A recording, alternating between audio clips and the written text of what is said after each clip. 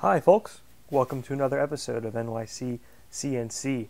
Today I had a job come in for a set of cufflinks. Shouldn't take too long. Thought it would be a fun project to walk you guys through start to finish. We designed a quick model in a Libre. We've exported that as an IGES file and imported it into Sprue Cam. And I've made my toolpath here. What we're going to do is cut this down to about a 1/2 inch deep, which is not the depth shown in the 3D model here. And then we'll use the bandsaw to split the two pieces and clean them up later. So I've got two tool paths. One is to rough out the shape, and then the other one I'll use a 90-degree end mill to engrave these two angles here. So we'll take a quick look at our simulation. Should do one cleanup pass at the very bottom.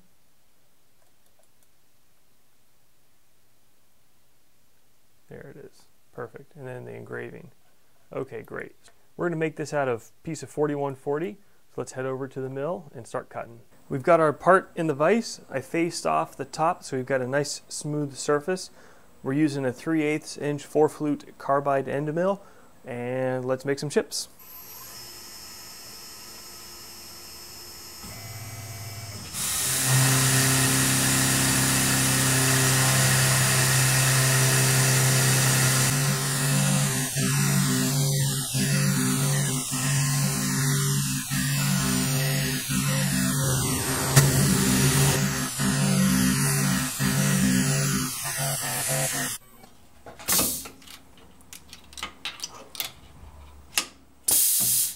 Let's zoom in for a closer look at the engraving.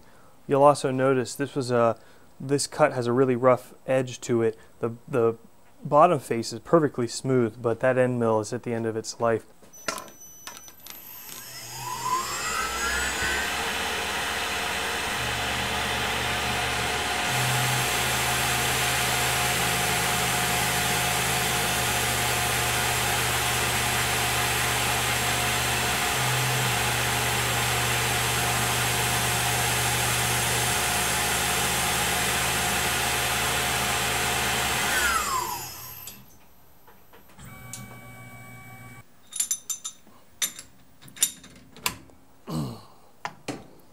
Okay.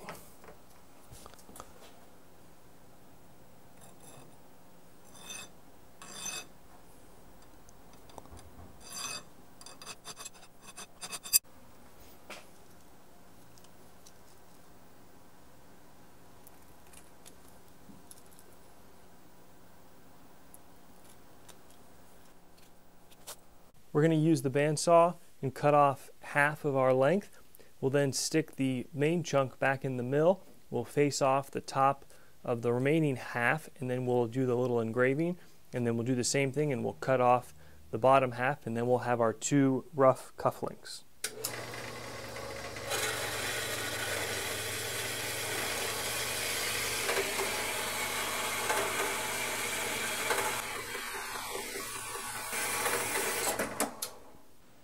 We've got our two pieces.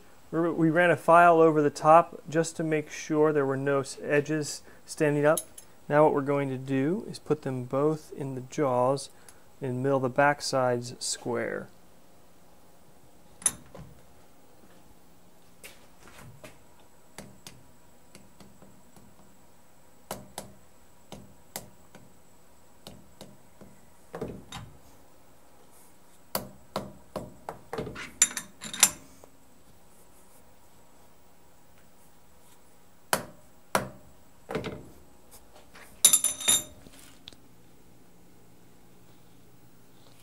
Okay.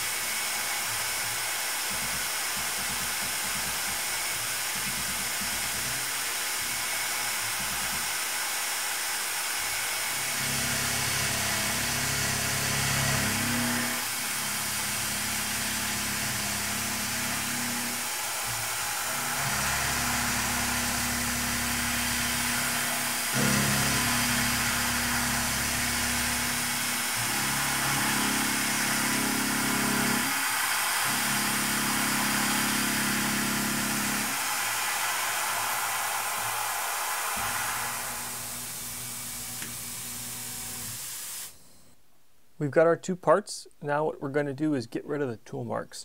So I've got some 100 grit, 220 grit, and 320 grit sandpaper, and I've got a little granite surface block I use just for sanding stuff flat.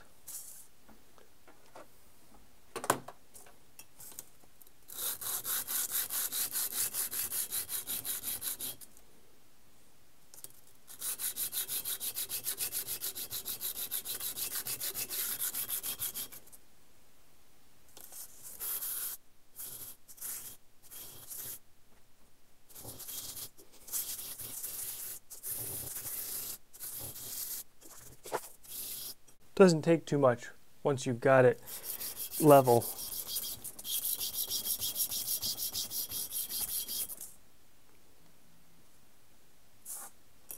Zoom in and show you where we're at. Just with the 100 and 220, you can see we've got a nice brushed look to them. I'll probably do the 320 and I think we'll leave it at that. If you wanted to, you could sand at higher grits and then even polish these and they would look like mirrors, but we're going to go with a brush look on these. Okay, we've got a piece of 41L40. It's the smallest diameter stock I've got, which will work fine. We're going to face this off, then we're going to turn this down to 326.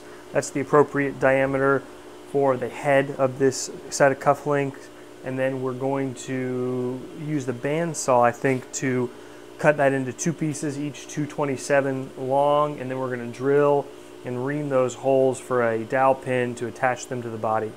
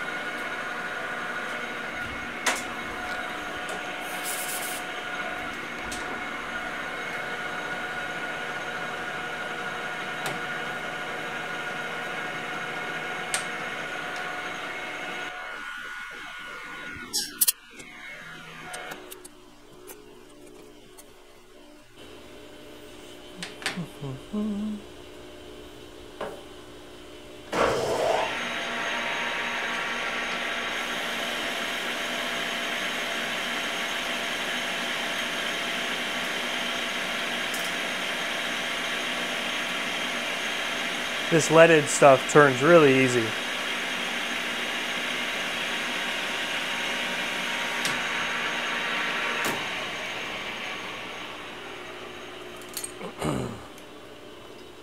Okay.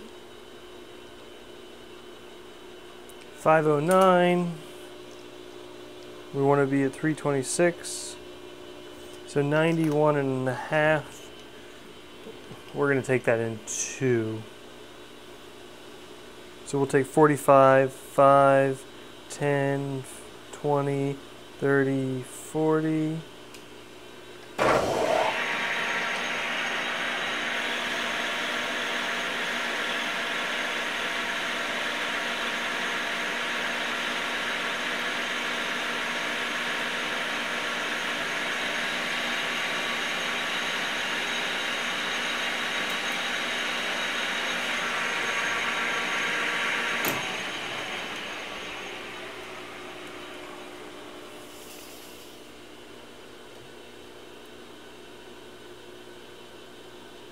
Okay, 421, 47 to go.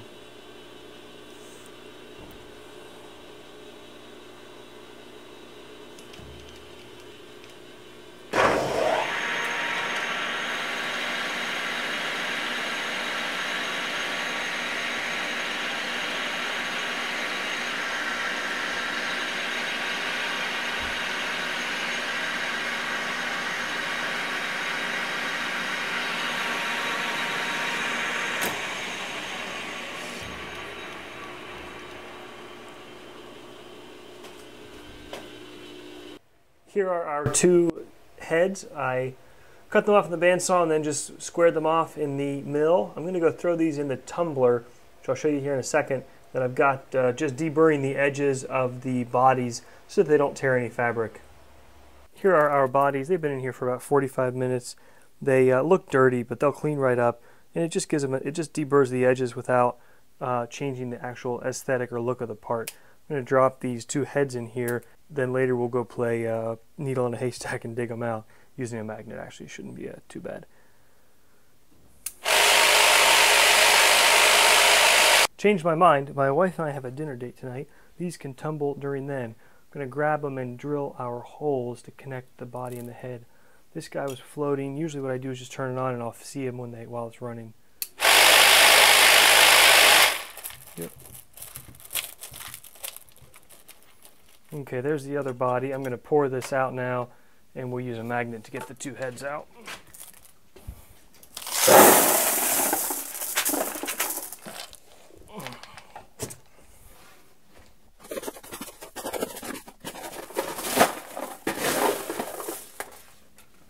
There's the one.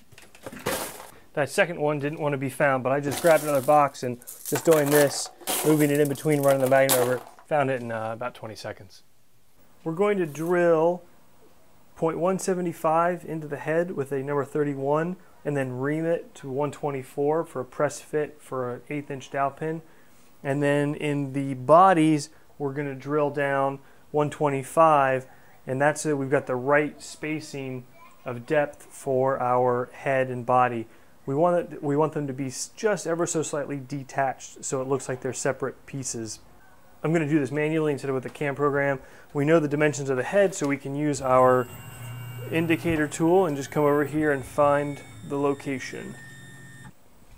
Better camera angle there. You're not going to be able to see zoomed in. So X0.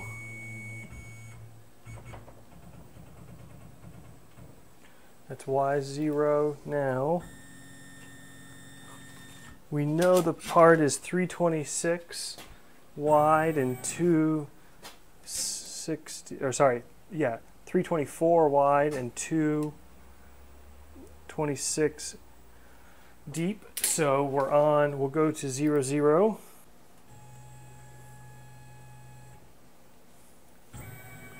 So that's the bottom left corner of the part, and we'll say that is now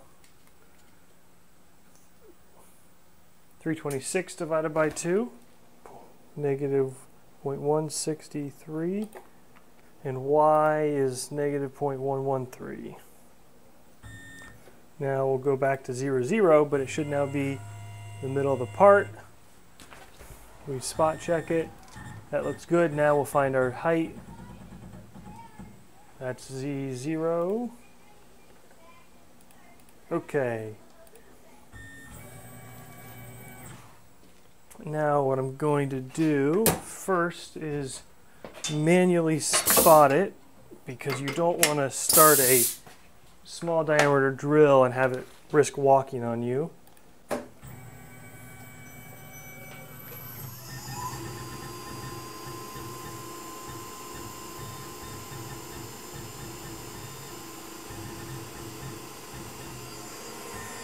Won't take much.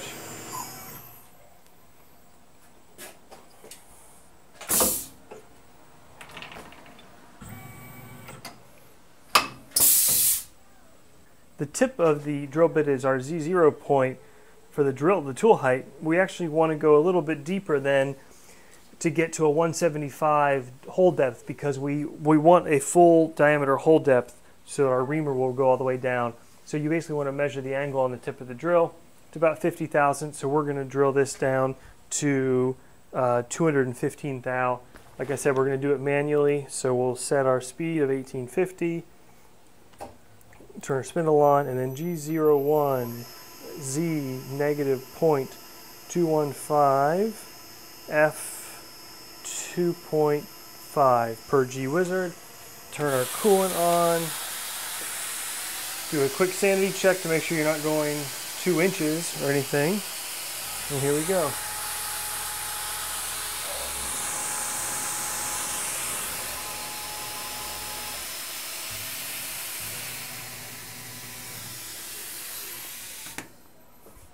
Okay, looks good.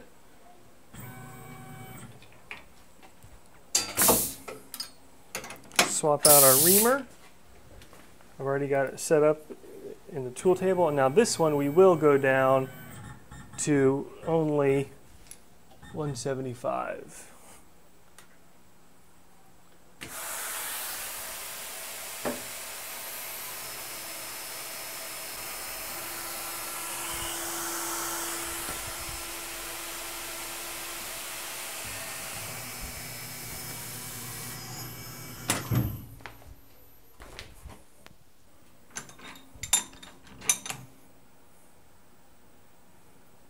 Okay, perfect. There's one head done. I'm going to go ahead and do the other guys off camera here, and we'll be back in a minute. We've got the 4 holes drilled and reamed for the body and heads. Now what we need to do is drill a hole on the back side of the bodies, and this will be for the torpedo tube backer that I buy from a jewelry wholesale company.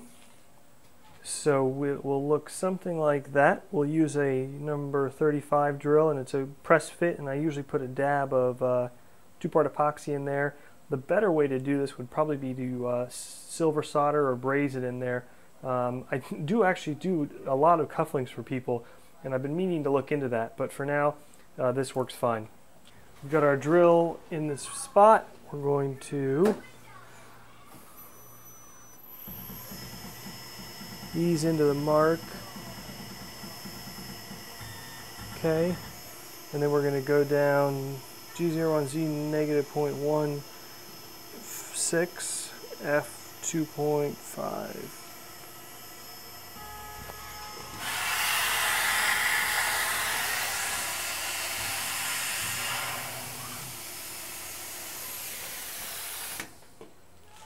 Perfect. I'm going to do the other one off camera. I'll be right back. They tumbled for a few hours. Just took them out. Let's use a degreaser just to clean them up a little.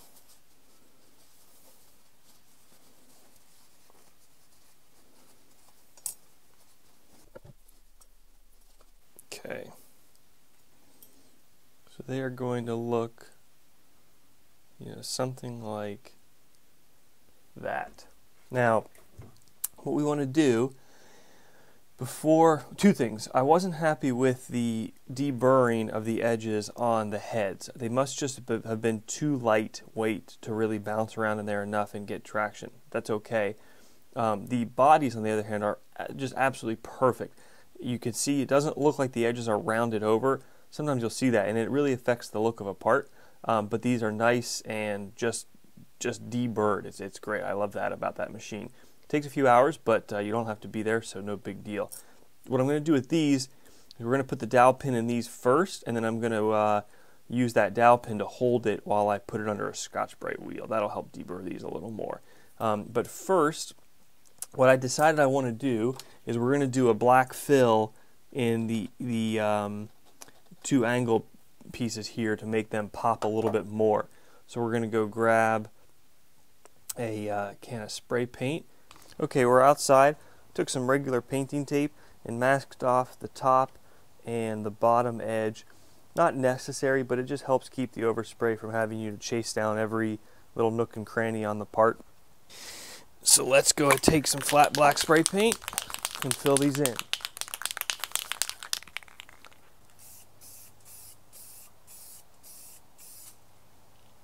Okay, we'll let that dry for a minute and do a very light second coat. Okay, been a few minutes. We'll do a quick second coat.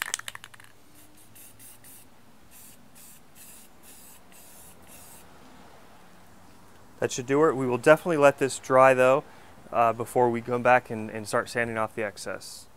Okay, our paint has dried. Let's use our sandpaper and one at a time carefully take that excess off.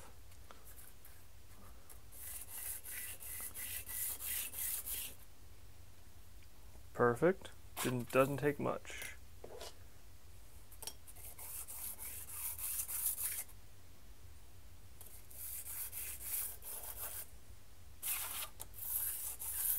At this point, I do want to sand in one direction to keep the grain having a nice brushed look. So let's clean these off real quick with some Palm Pre, just a degreaser.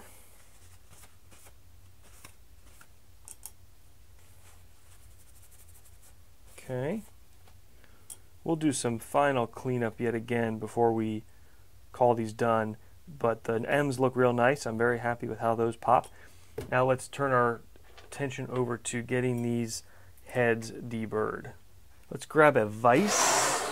We're going to use that to hold the head as we tap in the dowel pin.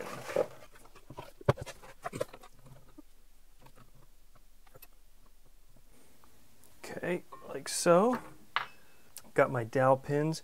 I actually shortened these down from 1/2 inch, which were the only ones I had in stock, with a grinder, and then just rounded off the edges with a sander.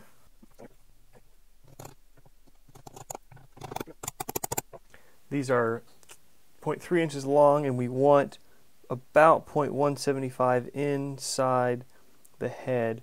So there should be about 125 sticking out. We've got 150, so we'll tap it a little more. Might be all we get, and that's okay. I do want a small gap. Let's straighten out my part a little. Okay, it's probably all we're gonna get. Yeah, 150. That's okay. That should work.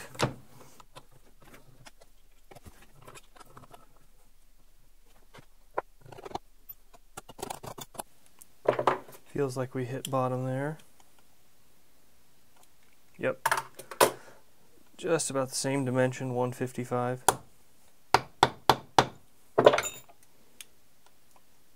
That 147. Perfect. Okay, so now, good. Surface finish is still fine on those heads. To deburr these, I'm going to stick them in a 5C collet, the 1/8 incher, just sticking out there a little. And we will go over, actually I'll bring the grinder over here so you can see it on camera, and we will Scotch-Brite these. It's actually a buffing wheel unit. I call it a grinder because I keep it in with the grinders. So I've got a Scotch-Brite wheel on here. We're going to try and deburr these edges.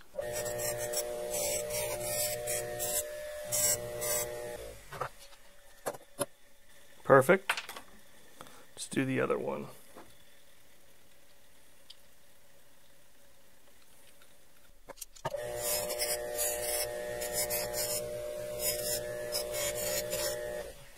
Perfect. To hold the head in the vise, I'm going to use a piece of shim stock. So let me clamp down. I'm pretty hard on it, and I shouldn't mar the surface. I can always sand it and clean it up if I do, but hopefully this will keep it nice and neat.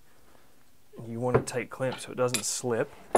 Now what we can do, we can hammer the head on, the body on, like so. Perfect. And I don't want to use, even with a brass hammer, actually, you know what, we'll try, I was going to say use a piece of wood. We'll try with a rubber mallet to get it started. Perfect. Oh, actually, that's going to do a great job. Now what I'll do is I'll use a piece of wood. That way I don't mar my finish.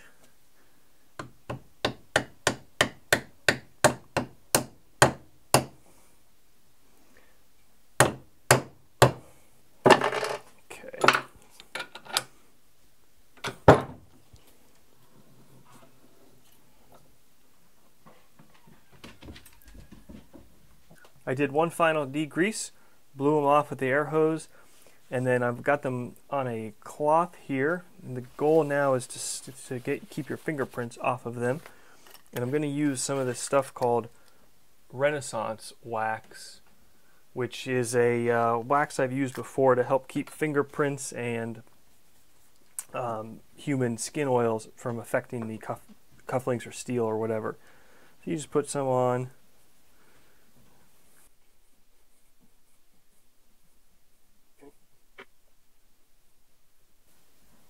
And like so. I'll finish this up off camera here, and we'll be back and we'll put the torpedo backs in. Let's mix up some JB weld. Won't take much.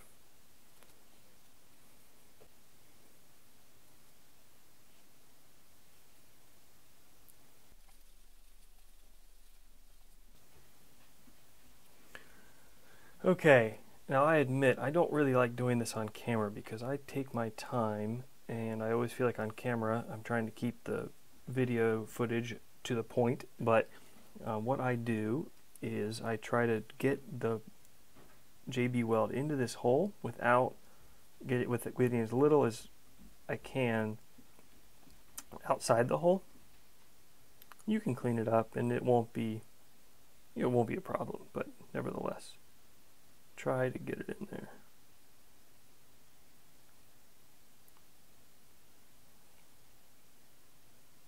And then the trick is when you want to pull off, you kind of got to figure out how you roll up the excess so it doesn't splatter over the part like that. Now I'll clean off the toothpick and I'll stick it in there and kind of try to get it to drop down, get rid of the air pockets, and over again.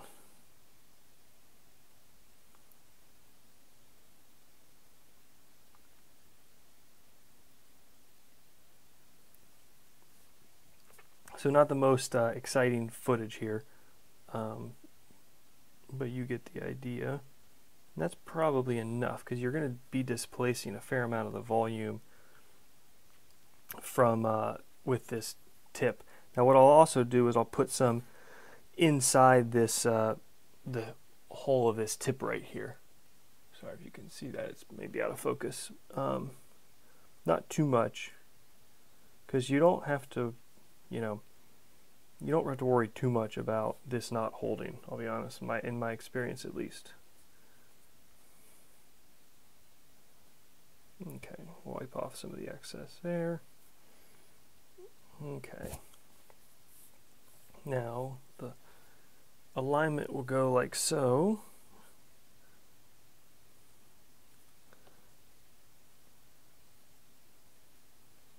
Okay, that's going to push in hard. Pinch it just a smidgen with our pliers.